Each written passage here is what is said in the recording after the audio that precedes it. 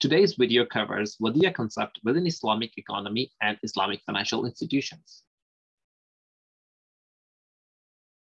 We have made various informative videos about concepts in Islamic banking, and we would like to have your input for upcoming videos. Leave a comment or email us a topic of your choice within Islamic banking and finance, and we will prepare a video covering most recommended topic.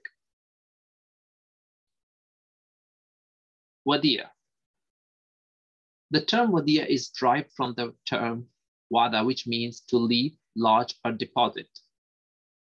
Wadia in legal sense signifies a thing entrusted to the care of another. The concept of Wadia is not specifically mentioned in Quran. However, as far as safekeeping, which is closely related to trust, is concerned, there are some indications on this concept which can be observed in Quranic verse. Terms are parties to the Wadia contract: depositor, custodian.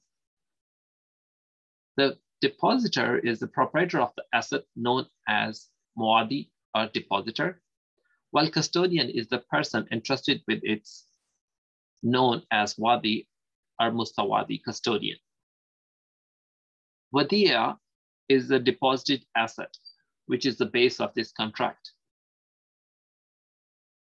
Important principles of Wadia covers offers and acceptance, the contracting parties, of course, and the asset. Offers and acceptance, Wadia is not valid until there is mutual consent between the relevant contracting parties. This mutual consent is expressed by an offer and acceptance. The contracting party, it is required that relevant parties must be persons who have legal capacity. And of course, the item of deposit must be a valuable property in Islamic law. Therefore, items such as dead animal, pork, etc. are forbidden and cannot be part of Wadia. The item deposited must also be a form of property that can be possessed physically. All these concepts have an inherent condition or principle that all the transactions, their asset, their use are all in compliance with Sharia law. Conditions of Wadia. It is not permitted to utilize the deposited amount or deposited asset without the prior consent of the depositor. It is not permitted to travel with the deposit unless all the necessary measures to safeguard the deposited item are taken. Custodian is not permitted to entrust the deposit to a third party or mix it with other properties unless there is a valid reason and in situation where the custodian can easily identify and separate the mixed property from his own or from other properties. Structure of Wadia is pretty simple.